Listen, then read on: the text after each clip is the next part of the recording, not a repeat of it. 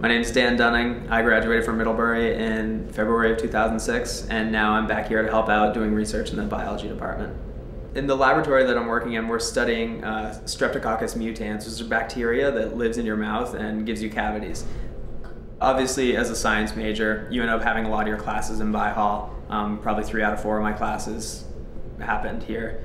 Like, people who aren't even science majors come here to study in the Great Hall, which is really comfy chairs. It's kind of like a hangout spot. It's pretty much mandatory when you come in to lean over the rail and see who's down in the Great Hall studying.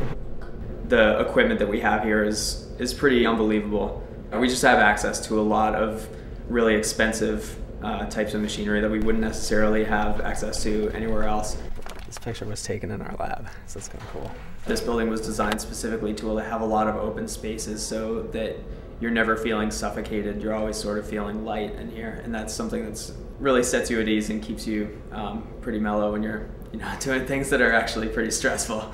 Having what we have here in terms of a state-of-the-art science facility in the location that it's in is something that is really pretty unique. About half the labs look out west towards the Adirondacks, and it's beautiful out there. We get amazing sunsets nearly every night.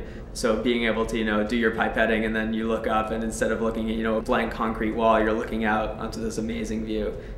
That's pretty cool.